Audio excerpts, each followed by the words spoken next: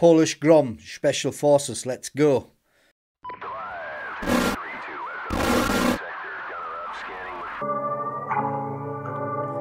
I love videos like this.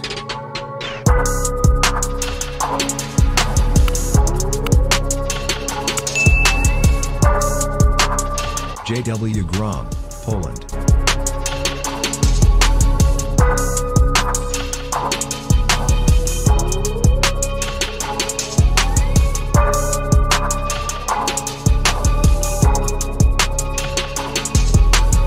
JW GROM, or Military Unit GROM, named in honor of the silent unseen of the Home Army, is one of Poland's premier special missions units. GROM operators gained the nickname of the surgeons, due to their extensive medical training and knowledge and their surgical ability to coordinate and execute special operations. GROM was originally modeled on NATO's Tier 1 special operations units such as the US Army's Delta Force, the US Navy's SEAL Team 6, DEVGRU, and the British Army's SAS.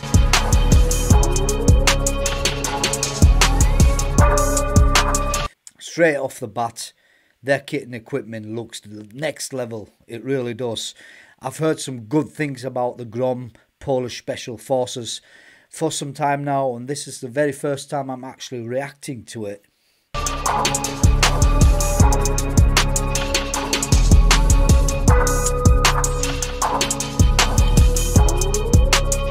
Nice. Which stands for Grupa Reagowania Operacyjno-Manewrowego, or in English, Group for Operational Maneuvering Response, which also means Thunder, is one of the 5 Special Operation Forces units of the Polish Armed Forces.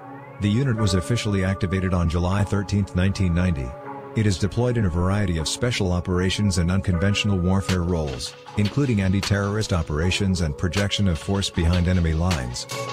Okay, I didn't know this. I didn't know that Poland had 5 different Special Forces groups. I've never ever heard about any other group apart from GROM.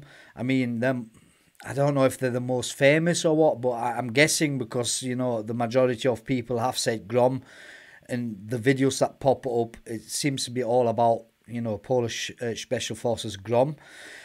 Yeah, I'll have to have a look into the other 4 Special Forces and see what they're all about, but I'm guessing it's similar to the United States. You know, they've got different Special Forces for different jobs. The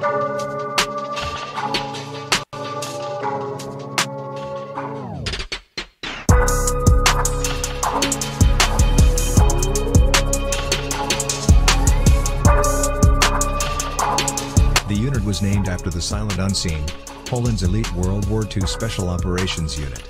In the 1970s and 1980s, there were several formations of Special Forces units within Poland, but these were either trained in purely military tasks such as sabotage, disruption of communications and such, or in purely counter-terrorist roles.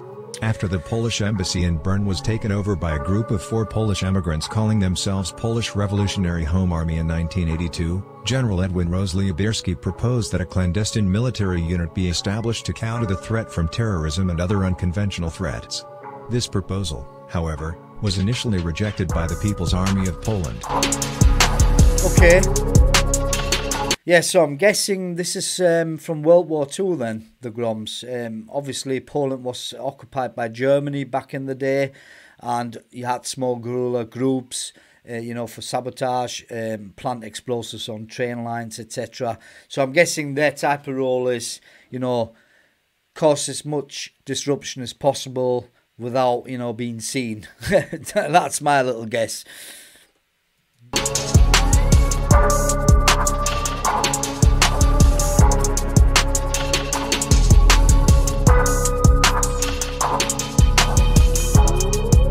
In 1989, many Jews were allowed to emigrate from the Soviet Union to Israel.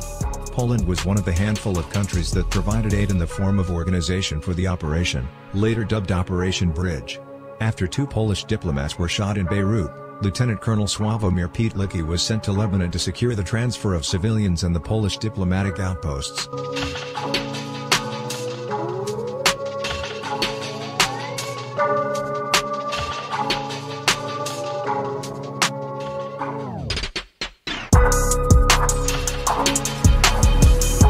Upon his return to Poland, he presented his plan for the creation of a special military unit to the Ministry of Interior, a force that would be trained in special operations to be deployed in the defense of Polish citizens in situations similar to the one in Lebanon. Pete Licky's ideas were well received, and on June 13, 1990, GROM was formally established as JW 2305. Okay. Oh, I love the kit and equipment. Next level.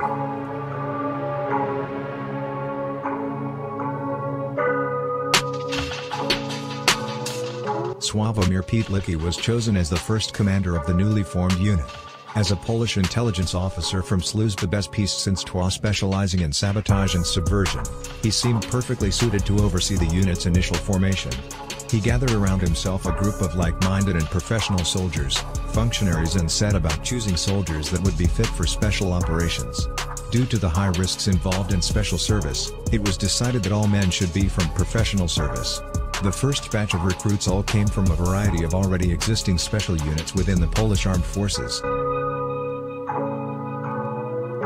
Interesting video. Actually, it tells you a lot of information.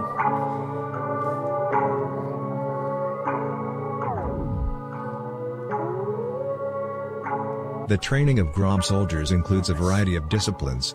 All of them undergo the same specialized training in anti-terrorism and special operations, as well as frogmen, sniping, and parachuting.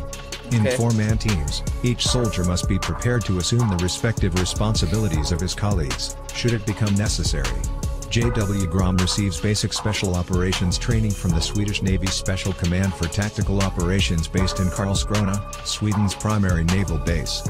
Approximately 75% of GROM personnel are trained as medics or paramedics. In addition, each group is supported by several professional physicians. GROM soldiers are trained in capture or kill methods.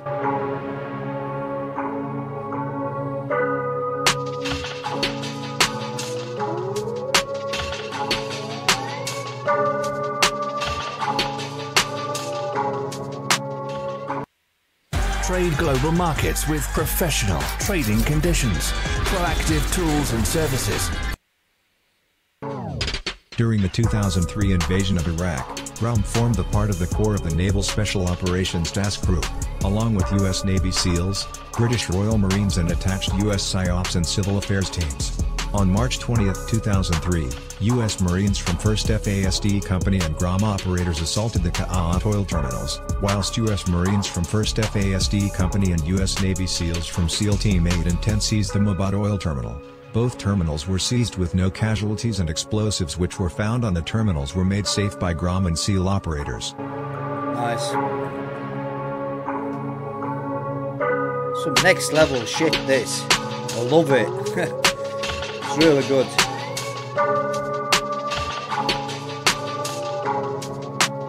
A mixed team of 35 GROM operators and 20 U.S. Navy SEALs from SEAL Team 5 seized the Mukatayin hydroelectric dam, 57 miles northeast of Baghdad. Iraqi troops guarding the dam surrendered without a fight. There were no casualties to the team, with the exception of one GROM soldier, who broke an ankle during the insertion from a U.S. Air Force MH-53J Pavlo helicopter. SEAL and GROM units continued to cooperate throughout the rest of the invasion phase, with raids and anti-sniper missions in Baghdad.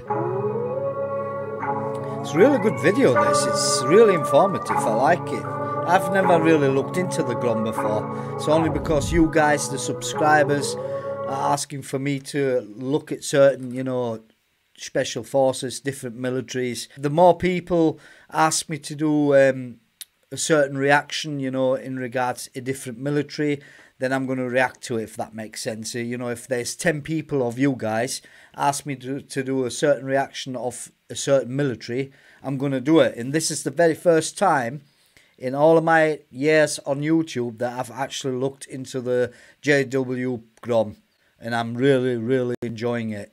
I mean, like I said at the beginning of the video, their kit and equipment, next level, you know, very much alike the SAS and all other special forces you really look at. You know, if you look at the kit, equipment, it's all the same pretty much.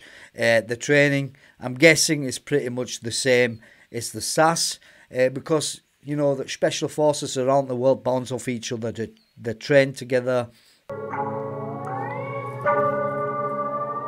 Following the invasion, GROM operators formed the core of Task Unit Thunder, as an element of Combined Joint Special Operations Task Force Arabian Peninsula, providing a Tier 1 counterterrorism unit for the task force.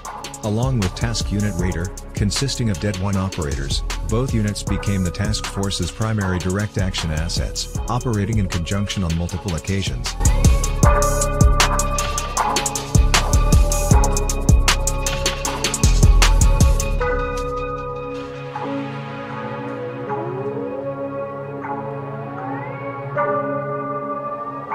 After earlier successful tours of Iraq operating alongside U.S. Navy SEALs under direct U.S. command, in 2007, GROM and JW GROM were deployed to Kandahar. They weren't restricted by any national caveats. The only restriction placed on them was regarding cross-border operations into Pakistan. Along with direct action successes, they were considered very effective in training and mentoring Afghan National Police units. As I already said, I've never really looked into the Polish GROM, but I should have done this a lot earlier because I'm very impressed. Kit and equipment on par with everyone else pretty much, i.e. KSK, Navy SEALs, SAS, SBS, you know, their kit and equipment, top notch, next level. And the video itself, really informative. I'm really glad I found this to react on. I've gained a lot of knowledge. But guys, if you enjoyed this video, make sure you give it a thumbs up. Leave a comment down below, if possible in English, so I can actually reply to you guys. And subscribe. And I will see you in the next video. Take care.